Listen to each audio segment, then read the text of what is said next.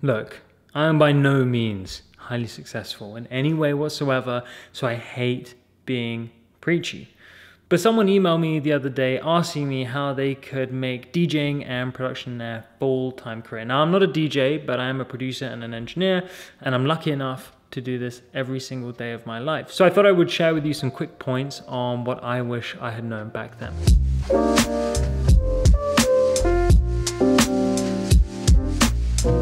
Hey, what's up everybody? It's Fabio here from Noise, back in the most reverby room on planet Earth. You want to be in music full time, you want to be a recording engineer, you want to be a producer, maybe you want to be a DJ, and all of those things seem rather glamorous because we see people at the top, but we don't see the journey there. Now, I'm not at the top and I'm not at the bottom, but I'm kind of somewhere in the middle doing this, and it hasn't been easy getting here, but there were definitely a few things that I learned along the way, which I hope by sharing with you might help.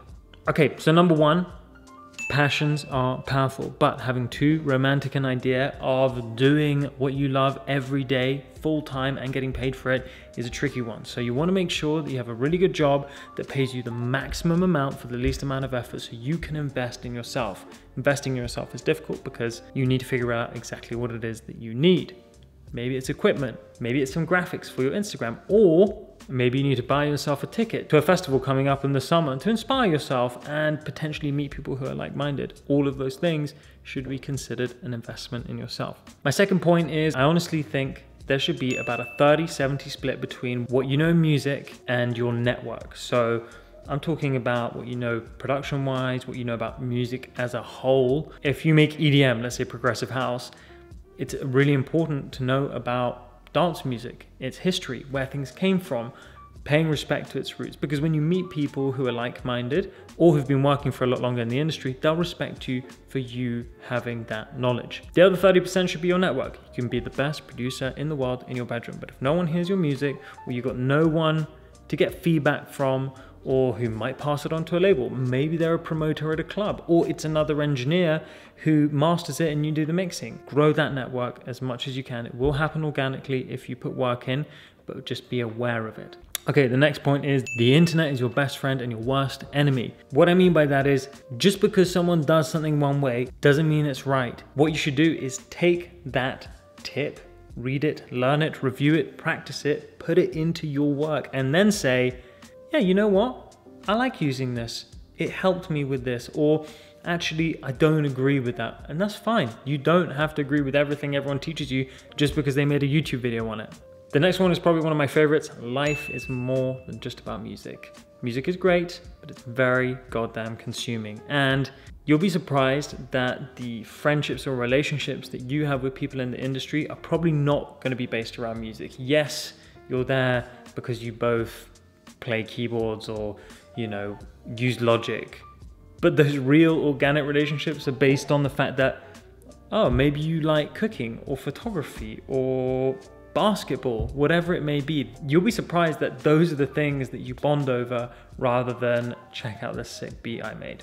This one's a tough one to hear for anyone, and I think if I had heard this however many years ago, I would be like, yeah, sure. But don't be disheartened if things don't go to plan, even after 5 years, which seems like a really long time, but it isn't. Look for the small wins and the big opportunities. Be patient and self-compassionate. You will face a lot of obstacles. Really, there is no plan per se.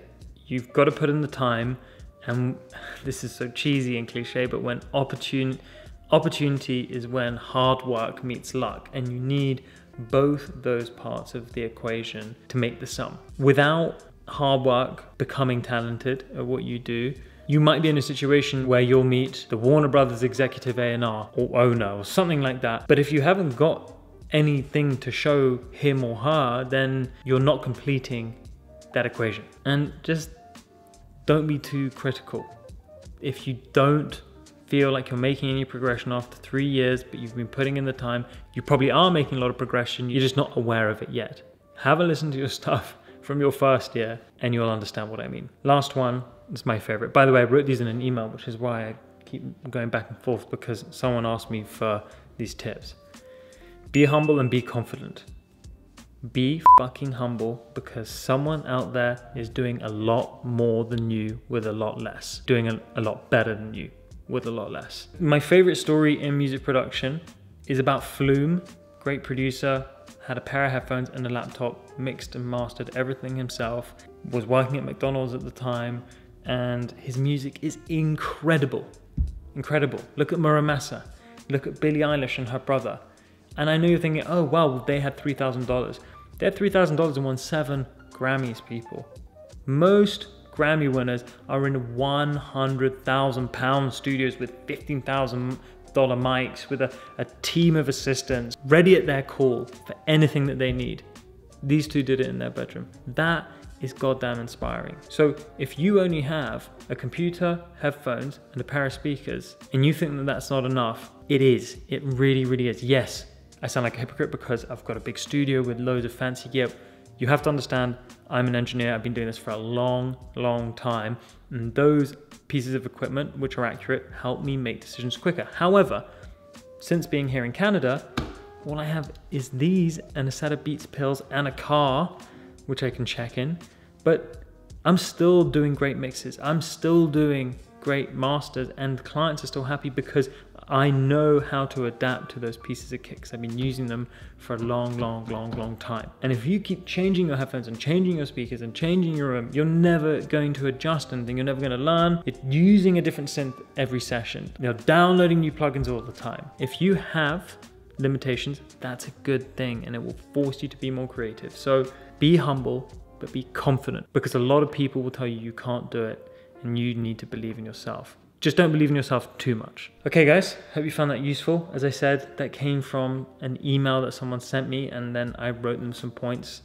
They asked how they could take their passion to being a full-time prospect. And although it's very difficult to tailor points to an individual, these are some fairly broad ideas as to how you can further your career, whether you're at the beginning or maybe you're kind of in the middle like I am here. So I hope you found that useful. As always, before you go, please remember to hit that like and subscribe button, and I'll see you very soon.